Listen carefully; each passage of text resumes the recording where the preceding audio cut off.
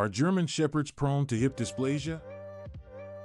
When it comes to dog breeds, German Shepherds are undoubtedly one of the most popular and beloved breeds around the world.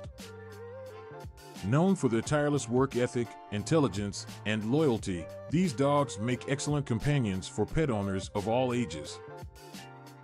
However, they also have a reputation for being prone to hip dysplasia, a condition that can cause a lot of pain and discomfort for the dog and can make it difficult for them to move around freely.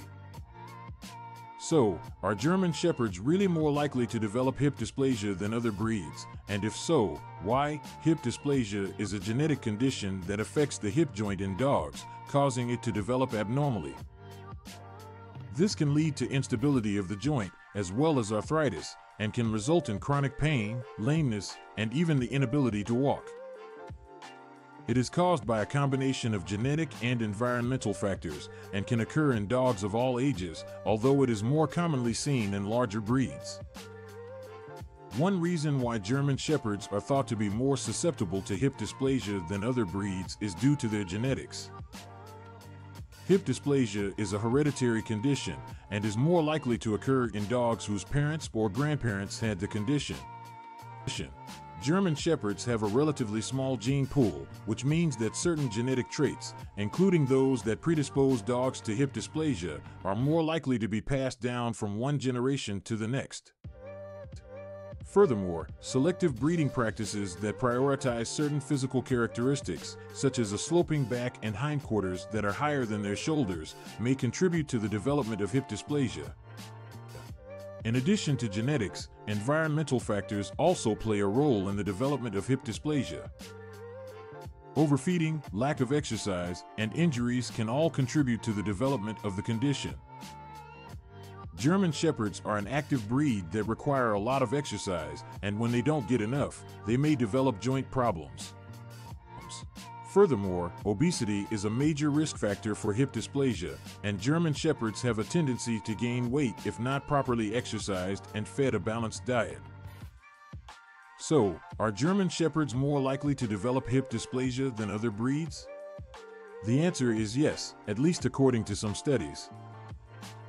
One study published in the Journal of Small Animal Practice found that German Shepherds had the second highest prevalence of hip dysplasia among all dog breeds, with only the Bulldog having a higher incidence. Another study published in the Veterinary Journal found that German Shepherds were overrepresented in cases of hip dysplasia. However, it should be noted that hip dysplasia can occur in any breed and that no breed is immune to the condition. If you are considering getting a German Shepherd, or if you already own one, there are several steps you can take to help prevent hip dysplasia from developing. First and foremost, it is important to choose a reputable breeder who performs hip screening tests on their breeding dogs. This will help ensure that your puppy is less likely to inherit hip dysplasia from its parents. Additionally, feeding your dog a balanced diet and giving them plenty of exercise can help keep them at a healthy weight and reduce their risk of developing joint problems. Finally, if you notice any signs of hip dysplasia, such as difficulty rising, limping, or reluctance to exercise, it is important to take your dog to the veterinarian right away.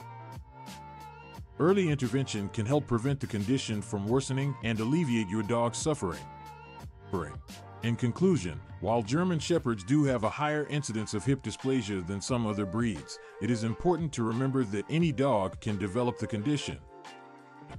By choosing a reputable breeder, providing your dog with plenty of exercise and a balanced diet, and seeking prompt veterinary care at the first sign of joint problems, you can help keep your German Shepherd healthy and happy for years to come.